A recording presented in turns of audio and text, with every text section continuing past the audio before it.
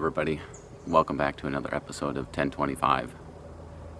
Thanks for joining me this week as our family is spending some time camping. Today we're at Sibley State Park over by Willmar, and one of the things that I enjoy about camping is being able to get up every morning and go out for a run, being able to explore the beauty of God's creation. And every park is different. I don't necessarily know what I'm going to encounter. So I get up, I take a look at the map, and I figure out my route. And isn't life a lot like that? Like, it's an adventure. We don't really know what each day is going to bring us, but we get up and we consult the map. And the map for life is God's Word. And God's the one who guides us every step of the way. I love what Isaiah chapter 30 verse 21 says. It says, as you're walking through life, you'll hear this voice behind you that says, this is the way, walk in it, whether it's to the right or to the left.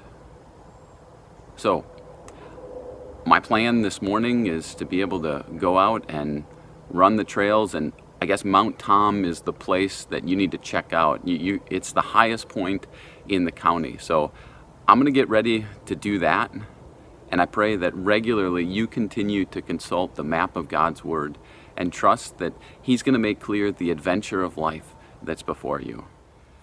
Thank you. Hey guys, so just wrapped up my run, and man, that felt really good.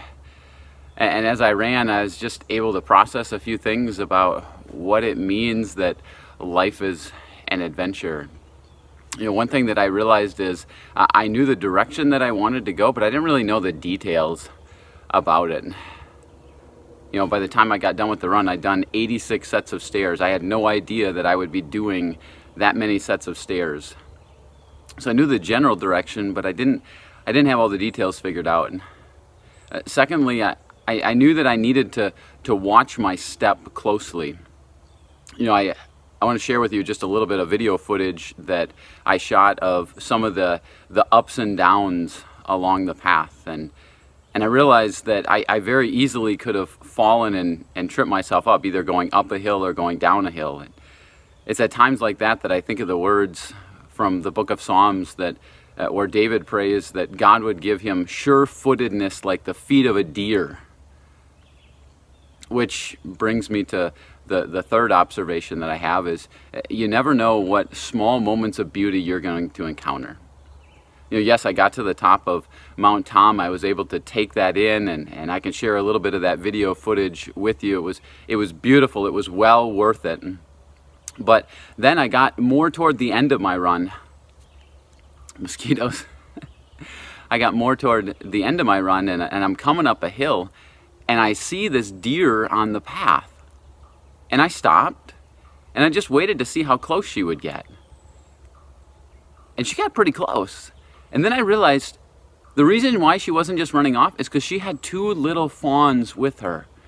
And so I stopped and I stayed there for about 5 minutes, and I spent time just talking with them and taking all of it in and letting her know that I wasn't a threat to her at all. That's one of the closest encounters I've ever had with a mama deer and her two little fawns. And it was well worth it. And I believe that God gives us those moments in life. Like sometimes we're just churning it out. We're just going through the paces on the journey. And sometimes we just get to stop and take it all in. So thanks for letting me share some of those moments with you today. I pray that as you continue through the adventure of life, that God would continue to direct your paths. Have a great day. I'll see you again next time.